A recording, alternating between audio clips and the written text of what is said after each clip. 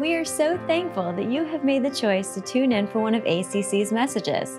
You know, as you're listening and diving into the truths that are being shared, we challenge you. You're sitting at your phone or at your computer, hop on social media and be sure to use the hashtag YouBelongAtACC as God is teaching you different things during this message. You belong at ACC, and we truly mean that, which means that we would love to have you join us during one of our Sunday services at 710 Aquahart Road. We would love to have you jump into this message, and we are believing God is going to do some awesome things in your life today. Who's excited to be in God's house this morning? Yeah. Those of you we have room for, right? Hey, we're really excited about this series that we're in right now. We're going through the book of James together. So if you grab a copy of God's Word and open up to James chapter 2 is where we're going to be today. We're going to cover the first 13 verses of James chapter 2. Hey, if you don't own a Bible, we want to fix that. So just grab the Bible under the chair in front of you, write your name in it, and take it home with you, all right? That's yours to keep. But we're going to be looking at James chapter 2. While you're opening up to James, I want to share with you a story. There's a man who died, and when he got to heaven, he was looking around, and it's such an amazing place, he got a little lost. So he asked one of the angels to show him around. And so an angel was like, yeah, I'll show you around. And as he's walking around, he noticed on this really big mountain, this hill, there's this huge mansion, a giant mansion. And it's just decked out in everything ravens. I mean, there's like flags leading up. It's purple. The house is painted purple. I mean, it's just incredible, whatever. He's noticing that. But they're walking down these other streets of gold, and there's these other houses. And he notices all of these different houses that have been decked out in different NFL teams. Like a lot of fans, I guess, of NFL in heaven, all right? So he's asking different questions. He notices he passes a house, and it's all decked out in cowboy stuff. And he's like, oh, wow, that must have been maybe a famous player, and maybe that's their house. And they go down a little further, and there's a Steelers, and they're like, oh, wow, that's cool. But he keeps noticing this big house at the top with all the Raven stuff, and he's thinking, I wonder whose house is that? I mean, the Ravens are pretty new. They're not that old of a team. He's trying to think of maybe they're preparing a house for like Jonathan Ogden or something. He eventually asks, whose house is that? And I'm like, well, that's God's house, right? Now, today we're going to talk about favoritism. We're going to talk about favoritism today. The Bible says that God doesn't have any favorites, but I think we can all agree, right? If you had a football team to choose, it would be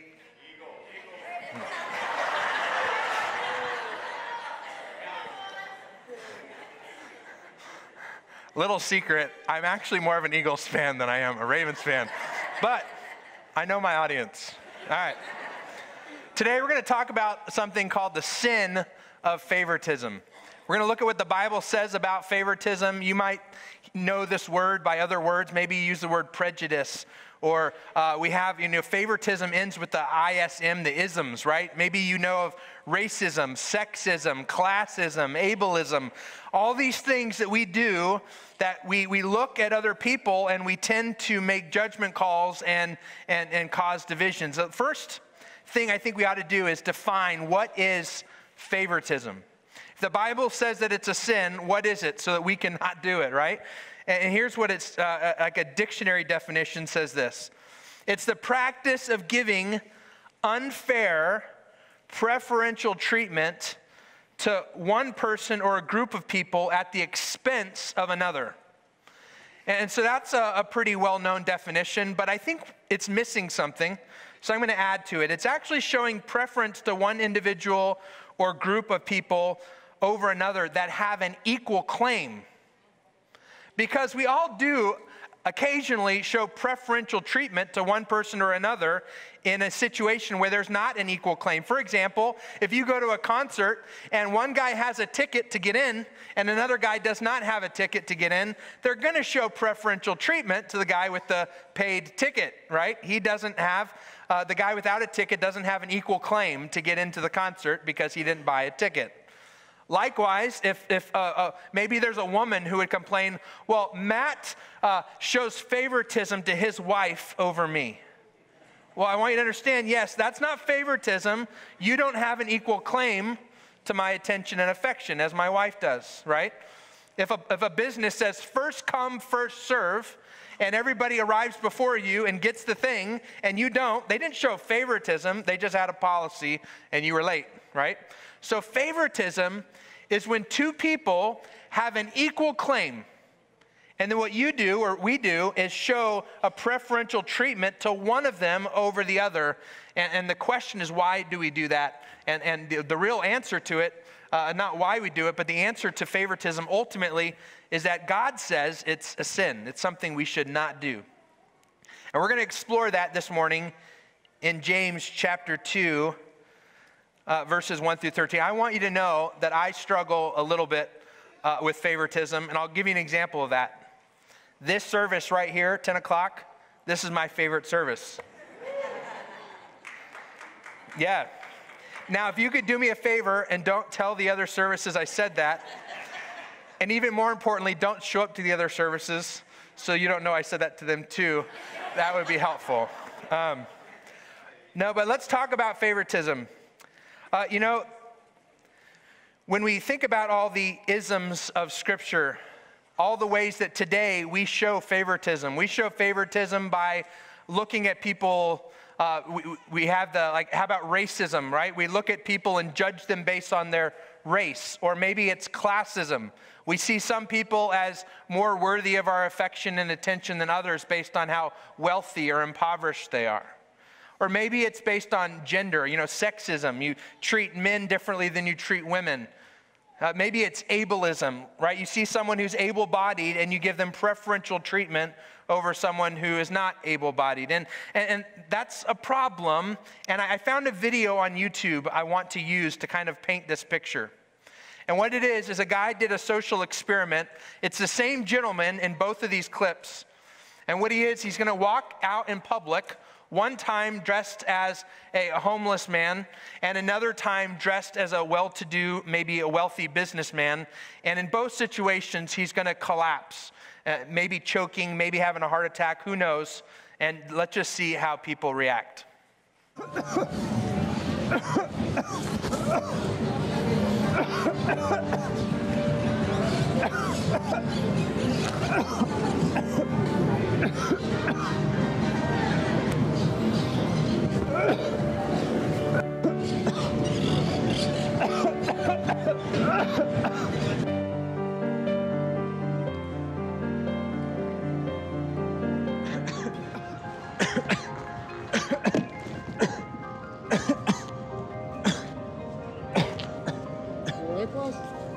I was coughing a little bit. You what? All right. All right, thanks. Appreciate it. You good? Yeah. Need water. Yeah, I'll fix it. What does this video teach us, right? I think what it teaches us, if you're going to choke, do it in nice clothing. But that's unfortunate because that shouldn't be the message of that video, right? The video is showing something that's true about all of us, something that we struggle with, where we make these judgment calls. We show favoritism to some people over another. That video went on. One thing you didn't get to see is how long the homeless gentleman laid on the ground, and at some point really almost curled up to the point where he looked like he was dead. And people just walked over him. Nobody came to his aid. It's terrible. And yet, it's something that we experience, and the Bible addresses very clearly in James chapter 2. So if you're taking notes this morning, we're gonna write down a few things. The first thing I want you to write down regarding the sin of favoritism is favoritism doesn't reflect Jesus. Now, all of us, if you're a follower of Jesus, what you should want to do, right, is you want to allow other people to see Jesus in you. For some people, you're the only Jesus they're ever going to see. The way you interact, the way you behave, the things you do and say. I want to be the light. I want to reflect the light of Jesus out of my life and into other people. But when you show favoritism, according to James, you are not reflecting Jesus. It says in James chapter 2, verse 1, my dear brothers and sisters. So don't miss this. James is talking to believers. He's talking to Christians who ought to know better. My dear brothers and sisters, how can you claim to have faith in our glorious Lord Christ Jesus if you favor some people over others? Now we know, even in this verse, right, that Jesus is the glorious Lord Jesus Christ. Jesus is God. All right, let's look at another verse. In Deuteronomy, you can stay in James, but in Deuteronomy 10:17, it says, "For the Lord your God is the God of gods and the Lord of lords. He is the great God, the mighty and awesome God, who shows no partiality and cannot be bribed." What does Scripture say about the way we ought to understand God, right? He doesn't show favoritism. He doesn't show partiality. And it also goes on to say he can't be bribed. In other words, you can't buy his partiality. You can't buy favoritism. I remember when I was younger, there were multiple instances where my family would go out to eat and we'd walk into like an Outback, or we'd walk into an Applebee's, and we'd go up, my dad would go up to the host stand and put his name in, and they would say, it's going to be about a 75-minute wait. Right? Have you ever been in that situation before, and the spokesperson comes over, and you all huddle, right? And you say, all right, what are we going to do? We're going? Are we staying? What are we doing, right? Well, my dad, he would hear that, and he would turn back, and he'd go back over to the stand, and he would do something. I never knew quite what was happening, but immediately he would turn around and say, all right, Osdalls, let's go. And we'd all go down and sit down, somehow skipping the 75-minute wait. And I was thinking, what is going on right now? I found out towards the end of my dad's life, it was a simple answer. It's called a $20 bill, right? Like, my dad didn't want to wait. And he knew that someone was willing to take $20 in exchange for getting us right to our table. It's terrible, right? You're like, I'm the guy who's waiting, right? And yeah. Well, God cannot be bribed. You can't go up to God with just enough money and enough whatever and say, God, I'm the one who's going to, I'll hook you up if you hook me up. There's no quid pro quo with Jesus. He doesn't show favoritism, and the reason why, remember, is that favoritism is when people are shown preferential treatment who have equal claim. And the truth is that when Jesus looks at you, he doesn't see you as someone who has more of a claim or less of a claim than other people to his love. Jesus loves every single person because listen to this, Jesus made every single one of you in this room and every single person outside of this building. All people have been made in the image of God. And so when he sees people, he doesn't see them as some worthier of his affection and some worthier of his love. He sees all people with an equal claim to his attention, and God doesn't show favoritism. Even the Pharisees knew this. In Matthew 22, the Pharisees were trying to trick Jesus. They say they sent some of their disciples along with the supporters of Herod, like, hey, let's get some religious guys, let's get some government guys, and let's try to trick Jesus when it comes to taxes.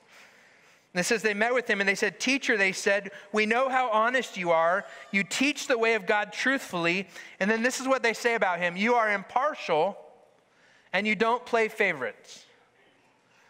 And they're about to try to get Jesus to play favorites, aren't they? Like, Jesus, are you going to pick us? Or are you going to pick Herod? Or you're supposedly impartial. What? So they even know this about our Jesus.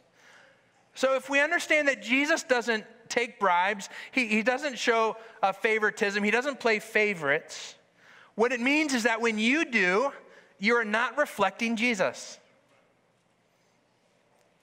You see, all of us have been created in the image of God. We all have an equal claim. And make sure you don't miss this, every single one of you in this room, you are equally loved by God. Here's the second thing I want you to see from James in the sin of favoritism is favoritism focuses on the wrong things. In other words, when you show favoritism to one group of people over another group of people with an equal claim, what you're doing in that moment, you don't even realize it, but you are focusing on things that don't matter in your judgment call. The things that ultimately matter to God are not what you're focusing on in that moment. So James introduces this with kind of an analogy. And here's what he says in James chapter 2, verse 2.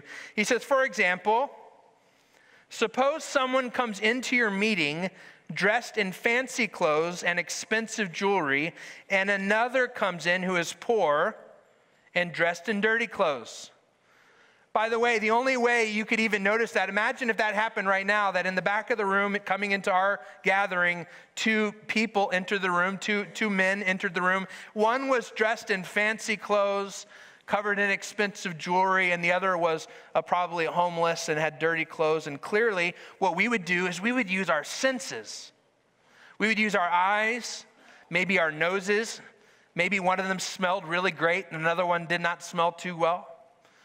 We would maybe use our ears. Maybe one of them was making some weird sounds and maybe, saying something a little off, and the other one was polite. And so we're going to use all of our senses, and we're going to focus on things that are external.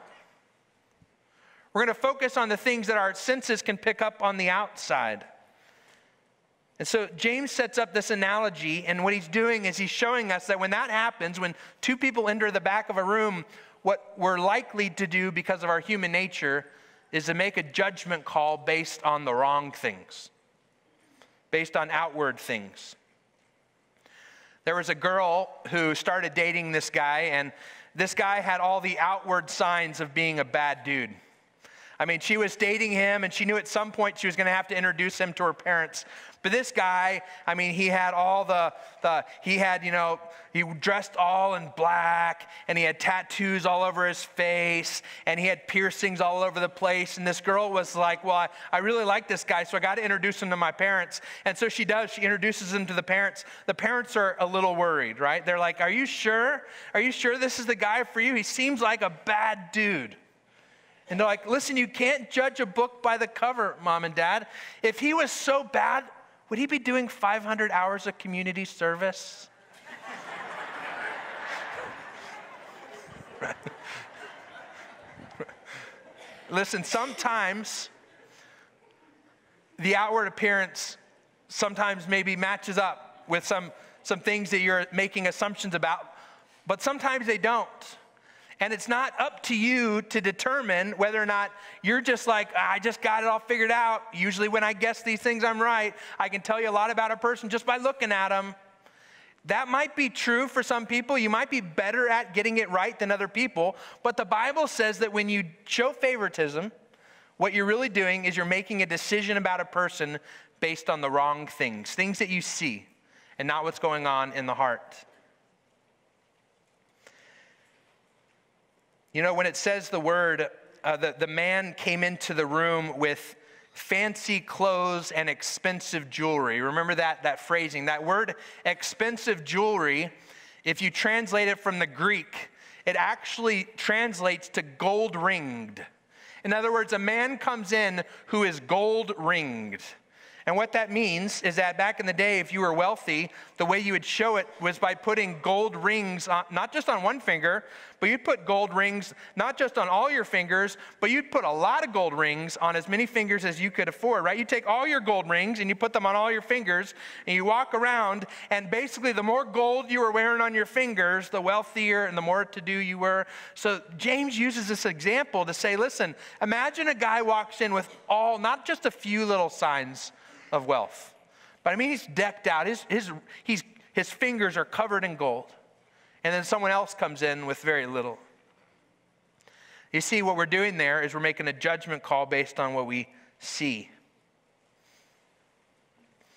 I can imagine if someone were to call the church office this week and they were to call Michelle, my assistant, right? And the phone call sounded something like this. The guy on the other end of the phone says, I need to talk to the head hog in the pig pen. I assume my assistant would say, excuse me? I said, I need to talk to the head hog in that there pig pen. And Michelle would probably say, I believe you're talking about our lead pastor, and I believe it's a little disrespectful to address him that way.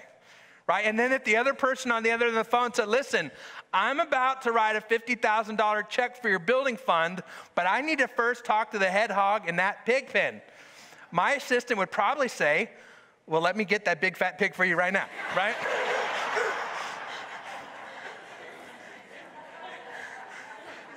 And here's why, is because we tend to value things like money and wealth and things that are external when at the end of the day, we're supposed to be focused on things. I'm not picking on Michelle, sorry. But seriously, transfer them right to me.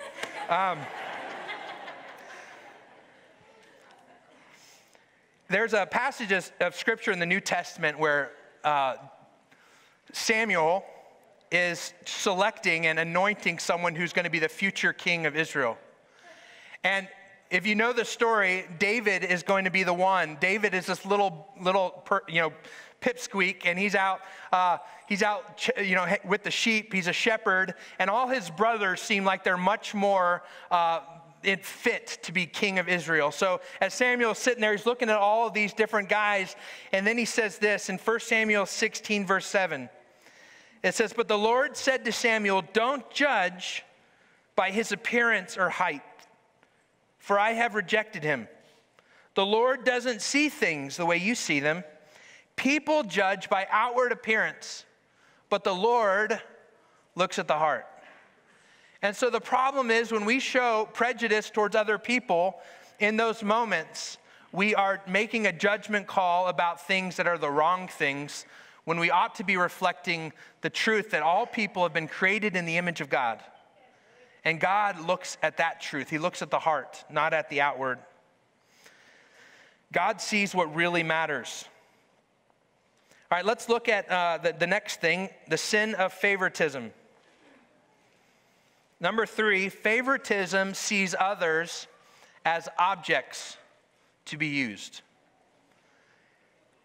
I hope you don't miss the power of what I just said. When you show favoritism to someone, using that analogy of a couple guys coming into the room, and one looks wealthy and well-to-do, and the other one looks poor and destitute, what you're doing in that moment is you're technically, when you show prejudice, what you're doing is you're making a judgment call that sounds something like this. What can each of these guys do for me? Instead of seeing them as image bearers of God, you're seeing them as objects, and you're making a judgment call based on, all right, if I have the wealthy person come up and sit in the seat of honor, well, there's probably some things that could be good from that.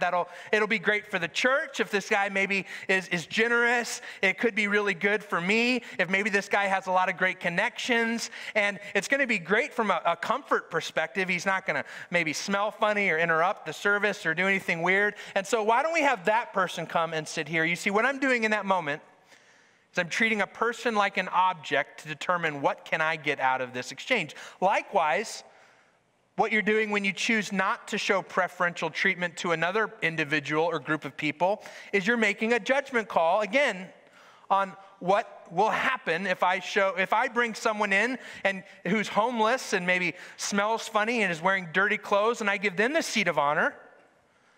Well, now I have to worry about, now we're going to have to clean that seat, and there's going to be a whole group of people who are going to be really uncomfortable, and we're starting to make calls again about our level of comfort. All of it is all geared towards what is this going to mean for me?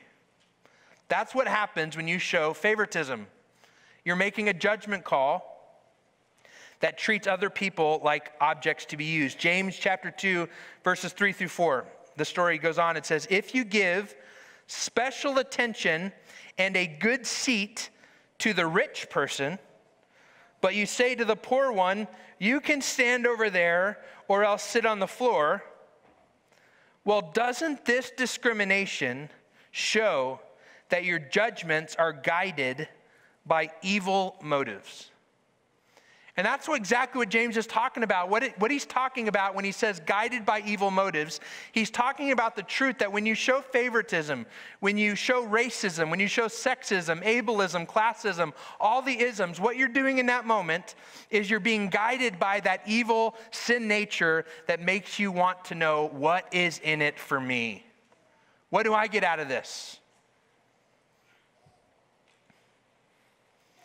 That's ultimately what sin is, if you think about it. Sin is when you say, you know what? I'm going to put my preferences and my desires over the desires and preferences of God and other people. I'm going to put me first. And when you show favoritism, that's exactly what you're doing. You're putting yourself first. Let's keep reading in James chapter 2, verses 5 through 7. It says, "Listen to me, dear brothers and sisters. Hasn't God chosen the poor in this world to be rich in faith? Aren't they the ones who will inherit the kingdom he promised to those who love him? But you dishonor the poor. Isn't it the rich who oppress you and drag you into court? Aren't they the ones who slander Jesus Christ, whose noble name you bear?" Let me tell you first what I think James is saying here. If your point number 4 in your notes regarding the sin of favoritism is the world's way. Favoritism is the way of the world. It's not the way of the kingdom of God. It's the kingdom of man, not the kingdom of God. If you think about it, you know, when Jesus came to this earth, he lived for 33 years. When he started his ministry, at some point, he got on this mountain, right? We call it the Sermon on the Mount. And he got up and he preached this sermon. And in this sermon, it starts in chapter 5 of Matthew. He preaches this, the little first part of the sermon we call the Beatitudes. And in the Beatitudes, one of the things that Jesus goes out of his way to communicate is, listen, the way that this world thinks is different than the way I think. And the way this world thinks ought to be different than the way my children think. Let me read a passage of scripture for you. In Matthew 5, in the Beatitudes, it says, and starting in verse 1, when Jesus saw the crowds, he went up on the mountainside and he sat down. His disciples came to him, and he began to teach them. And he said, "Blessed are the poor in spirit." Now, just pause right there. The world already will tell you that that's the wrong way to go, right? Who's blessed in this world? The people who got a lot of stuff are the ones who are blessed in this world. But Jesus says, not in my kingdom, not in my upside-down way of thinking. Blessed are the poor in spirit, for theirs is the kingdom of heaven. Blessed are those who mourn, for they will be comforted. Blessed are the meek, for they will inherit the earth. Blessed are those who hunger and thirst for righteousness, for they will be filled. Blessed are the merciful, for they will be shown mercy. And this goes on. For the sake of time, I didn't put the entirety of the Beatitudes, but the point is, what Jesus is trying to say here is my kingdom is very different from the kingdom of this world. The way this world behaves and thinks and processes things, it's different than the way it should. And so when you show favoritism and you make these judgment calls based on outward appearances, what you're really doing in that moment is you're making judgment calls on the wrong things, and then you're taking the judgment call you're making isn't the same judgment call that Jesus would make. It's the judgment call the world would make in that moment. You see, our world, one of the things that our world loves to do is divide people into categories and labels. Listen to this. Don't miss this. Our world loves to label you. Our world loves to take certain people and say, all right, you belong over here in the category of black, and you belong over here in the category of white. You belong over here in the category of man. You belong over here in the category of woman. Here's another label for you. You are wealthy and you are poor. Our community, our world loves to assign different labels. And some of the labels, they tell you, these are the most important labels. These are the ones that you should like. Everything you do ought to be based on these labels. But here's the thing about the kingdom of God. We all have been made in the image of God. We all are image bearers of God.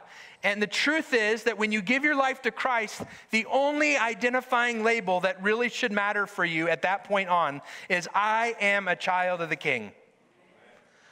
I don't care your skin color. I don't care your hair color. I don't care if you're tall. I don't care if you what language you speak. I don't care where you're from. I don't care if you're rich or you're poor. Listen, if you love Jesus, you are my brother and my sister in Christ. That's all that matters to me. The world loves to divide people. And when we see this sin of favoritism, what we're doing is we're playing into the world's label games and saying, all right, I can quickly identify you belong in this category, you belong in this category, and I'm going to treat your categories differently. Though you're both made in the image of God. And that's wrong. It's the world's way. Galatians 3:28 says, there is no longer Jew or Gentile, no longer slave or free, no longer male and female, for you are all one in Christ Jesus. What Paul is saying to the church in Galatia here is, simply put, you are all brothers and sisters in Christ now. These other labels that the world gave you, they're not important to me. All right, let's look at the fifth thing, the sin of favoritism. I want you to know that favoritism breaks the law of love, which is a big deal. Write big deal in all caps, all right? I want you to know that it's a big deal. That it might just seem like a little petty sin. You're like, well, there's people who do much worse things than me. I just every once in a while show favoritism to someone. But I want you to understand that when you break the law of love, the Bible says this is a really big problem. It's not a small sin. It's a big deal. Let's look at what James says. In James 2, verse 8, we hear the golden rule, which we call the law of love. It says, yes, indeed, it is good when you obey the royal law as found in the scriptures. Love your neighbor as yourself. The Bible tells you, right, that you ought to love your neighbor as yourself. You learn this in pre-K. The golden rule, right from God's word. It says, but if you favor some people over others, you are committing a sin. Now, let's not miss that first part, all right? If you show favoritism, you show prejudice, racism, sexism, ableism, all those, if you favor one group of people over another, the Bible's really clear, that is called sin. But let's keep looking at this, right? That is sin. But it says, you are guilty of breaking the law. For the person who keeps all the laws, except one, is as guilty as a person who has broken all of God's laws. What God's word says is that if you break one law, you go into this category of people called lawbreakers. If you break all of God's laws, you go into the same category called lawbreakers. God doesn't show favoritism. All lawbreakers. Raise your hand in this room real quick if you're a lawbreaker. Broken one of God's laws. But if your hand's not down, you just lied, so raise your hand, right? That's all of us in this room. We all are guilty of breaking the law. But what James does next is really interesting. If you want to know how serious of a sin is favoritism, James does something really weird in verse 11. Here's what he says. For the same God who said you must not commit adultery also said you must not murder. So if you murder someone but you do not commit adultery, you have still broken the law. I'm thinking, what in the world does this have to do with favoritism? Now we're talking about murder and adultery. Well, here's what James is doing. He's like, I know we're talking about favoritism. I just told you that if you break one law, it's like the same as being guilty of all of them, the same punishment, same problem. And then he brings murder and adultery into the picture. What he's simply trying to say is, if you think favoritism is no big deal, I'm going to mention them in the same list that I mentioned murder and adultery. When you show favoritism to someone else, it's like you're guilty of murder and adultery. It all breaks the law of love. What it does, ultimately, kind of the understanding the heart of sin when it's against someone else, is what you're really doing in that moment is that you're rejecting the image of God in another person.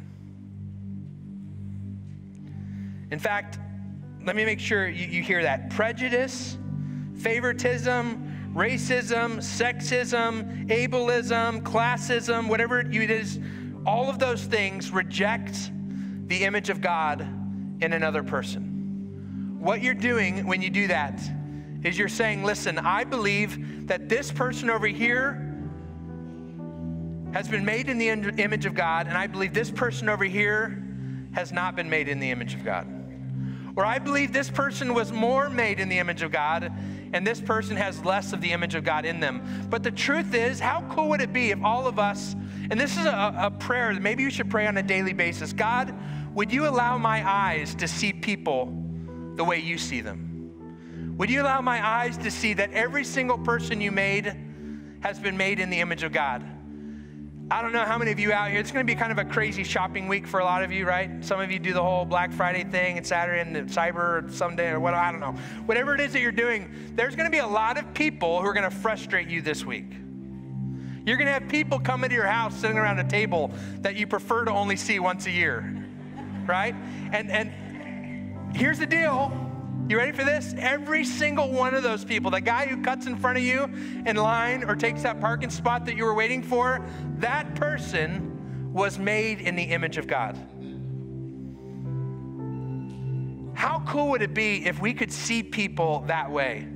That when we see someone choking on the street, we don't notice at all what it is they're wearing. We just see an image bearer of God who's struggling, and we step in to help. So we always end our messages with this question, what now, God? I have that question that we ask to God, and we say, God, what do you want us to do with this information? And what I want to do is I want to read the last two verses of James chapter, of our passage, James chapter 2, verse 12 and 13. And here's what James says, so whatever you say or whatever you do, remember that you will be judged by the law that sets you free. There will be no mercy for those who have not shown mercy to others. But if you have been merciful, God will be merciful when he judges you. So I want you to ask yourself a few questions this morning. Here's the first question. Where do you show favoritism? Or how about this? Where are you prejudiced towards others? And by the way, these last two questions can be really hard for you to answer yourself. You've got to go to God and ask him. And maybe even better than not better than asking God. God's the best person you can ask, all right? Go to God and say, God, where do I show prejudice that I don't even know I do it? And to add to that, maybe you need to go to someone who's close to you and say, hey, do I show favoritism or prejudice in some way that I don't even recognize? Maybe other people see something in you that you've been unable to see, a blind spot. Where do you judge people by what you see? And what I want us to do instead of those decisions of favoritism is simply this, to affirm the image of God in others. I want to invite you to affirm the image of God in other people. And what I want to challenge you to do this week, maybe even today, I want you to find one person, and as an exercise to practice this, I want you to affirm the image of God in them. Say, hey, I want you to know I see the image of God in you. And affirm that. Maybe someone that you would naturally be prejudiced against or a dislike for some reason. Let's pray together. God, we thank you so much for your perfect law. We thank you so much for this book that we can open up on Sundays. We can study it together. We can learn more about who you are. God, we want to be transformed and released by the love of Jesus. We want to be transformed into your likeness. We want to be more and more like you. And we know that in order to do that, we have to see other people the way you see them. Help us to get rid of all prejudice, all racism, all classism, ableism, sexism, all favoritism. God, would you let us get rid of all of that and simply see the people that we interact with on a daily basis as humans that have been created in your image. Would you allow us to see what really matters, the fact that you love them, that you sent your son on to the cross to die in their place.